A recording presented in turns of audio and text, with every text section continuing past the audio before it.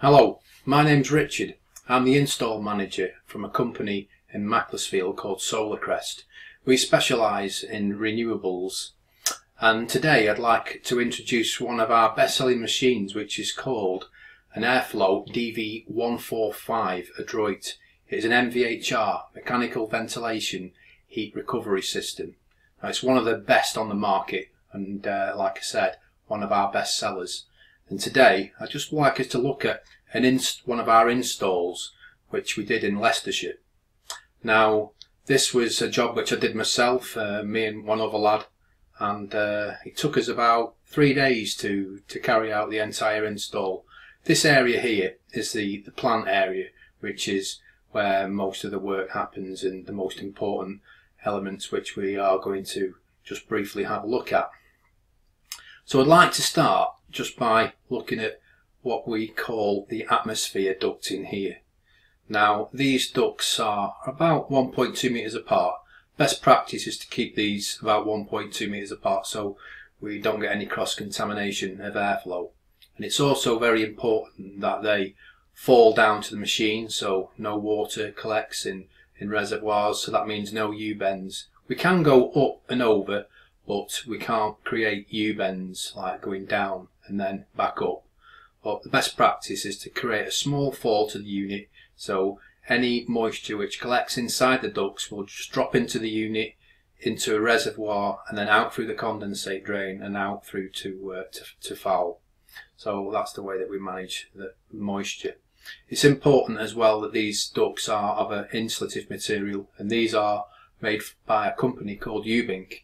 They're made from polyurethane, and we use these because it's very easy to work with. You can cut it quite easily. The clamps are very good. Similar material to what pipe lagging is made from, what plumbers use to insulate copper pipes. Yeah, so this ducting here is 180 millimeters diameter internal, so we've got plenty of airflow through these into the machine.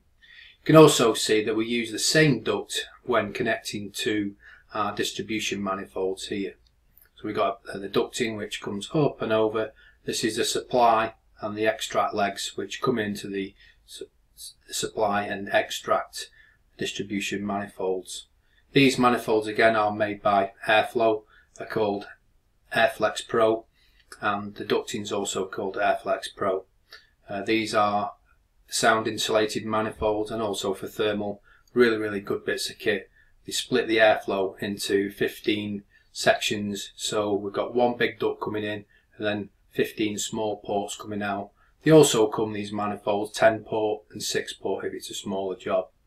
But here on this you can see they are 15 port manifolds. You get the option to blank off or use these spigots on the side, so you get many orientations. You can do a combination of spigots coming out of the side or coming out of the end, but on this job they all come out of the end. You can see they're in a nice neat orderly line. This ducting here, this red, what we call radial airflex semi-rigid ducting, goes off to all the different rooms in the house. Generally there is a valve or a duct to every single room. So we've got on this one, this front manifold here is the extract manifold, and the one at the back is the supply manifold. As you can see, again, I just referred to this earlier as the condensate drain. This is connected underneath there. There's a little trap, and then there's a slight fall, and this pipe runs to the soil pipe somewhere, which isn't yet installed on this job but will be. The power rating of this machine is 13 amps, so we just want a radial coming from the consumer unit straight up, own independent supply. We can just put a 2.5mm cable in there, put a 16 amp breaker on it, and just connect to a switch fuse spur, or simply plug the machine in. We recommend a fuse spur, then it won't get tampered with or could come unplugged. Also, we need to get a data cable up to this machine, or if anybody wants manual boost switches, they can run just a 2-core cable up to some volt-free switching, which is going to be connected inside this box. But anybody who's responsible for the internet connection, if you just run an internet cable, Cat5 or Cat6, make sure it's terminated, and then it plugs into a female RJ45 socket on top of the unit. So yeah, this install is it's not actually commissioned yet, but I'll be going back there no doubt in a few months. So let's just have a further look at this machine and what it's about. Let's just explore what's inside it. Okay, so here is a blown up version of what's inside the DV145 Adroit. See, the main piece of kit, which you can see straight away, is the plate heat exchanger inside here, and it's a very basic but clever piece of kit, where we've got the outgoing air, which is moist and warm, warms up the incoming air, which is cool. So there's a 95% heat exchange there, so the incoming fresh air is warmed up by the outgoing stale air, and this is going on 24/7 all the time. We've got filters, we've got a filter there which is filtering the air coming out of the property and protecting the fans and also protecting the heat exchanger. We've got a pre-filter up top there, number 6. Then we've got the fine F7 filter. Now this airflow has got really good filters. It's got a F7 pollen filter and filters the PM 2.5 really effectively. Yeah, so this is what if you're looking for quality and air freshness, then the DV145 is one of the units to strongly consider. We've got 2 fans in here as well. There's a supply fan and an extract fan. The machine manages the humidity automatically, which is really good and gives peace of mind. We've got up there's a little what I call a pressure switch. Sometimes this can cause problems when the door has got a little peg on it which must align with that pressure sensor, and if it doesn't, the unit won't start. Remember, a few times I was scratching my head, what on earth's up with this unit, until I figured that in transit it had got bent, and then I managed to clock what was going on. It was slightly just misaligned, and I straightened it, and yeah, it started working again. So that's something to check. Yeah, there's optional post heaters and preheaters in these machines. Sometimes we're recommended, not so much if we're really down on the south coast or in London where there's not much frost these days. So if you're in a colder climate, then we may recommend the post or the preheater. Yeah, it's a really clever bit of kit. Underneath there that I haven't numbered is that there's a condensate trap which I referred to earlier.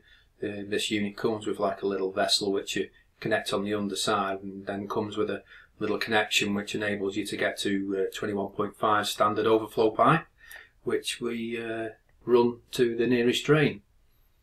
And yeah, so now let's just have a quick look. Well, we can't see the unit on top there, but if you imagine looking at the unit from above, over here we've got the terminals which are listed, and this unit, like I've identified here, is a right hand unit.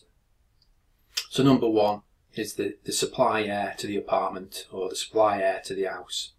Now this is going to the bedrooms and to the living rooms, delivering fresh quality air to the occupants, and even while we're sleeping at night, we can guarantee that we're getting that quality air in the bedrooms. I think it's important that we supply air to the bedrooms, especially for those who have got allergies. We can give them a good quality of air during their sleeping hours. And we've got number 2, which is exhaust air from the apartment. This is the stale air from the bathrooms, cooking, smells that are created, rooms where there's a lot of activity. It can be cleaning, drying, showering, bathing, yeah, and even exercising in home gyms. All that moisture and all that heat is taken out to be recovered by this incoming air here. Okay, so we've got now number 3, the exhaust air out. Now this is the air which goes out through the exhaust vent, which is either going to be on the roof or on a wall. This is constantly taking stale air out. Okay, so we've got number 4 now, which is the intake. Now this intake is constantly pulling in fresh air from outside, and if it has got little bits of pollen in it, it gets filtered out by this 3 and obviously number 6 as well, the pre-filter for bigger particles. So we can guarantee that the air coming in is always fresh, within the properties always fresh, oxygenated air, rather than breathing in stagnant air with this. It's got all kind of nasties in it. MVHR is really good for well-being and enhances the quality of life for all occupants. You only really realise it when you've had one of these systems in your house. And every time I go into a house which has got MVHR, I know straight away, you know, that the air quality is good. You can sense that after a while. And then when you go in houses that don't have it, you know, and you just feel this sense of heaviness and a sense of that, you know, sometimes you can feel a little bit dizzy with it. Well, it's one of these things, once you realise air quality from MVHR, you know, you want to go back. So, the Airflow DV145 Adroit. This is, like I said, is one of our best-selling machines, and I hope you really give it some strong consideration if you're thinking about MVHR in your property. So thanks for listening and watching. Hope to be back with more videos soon. Thank you.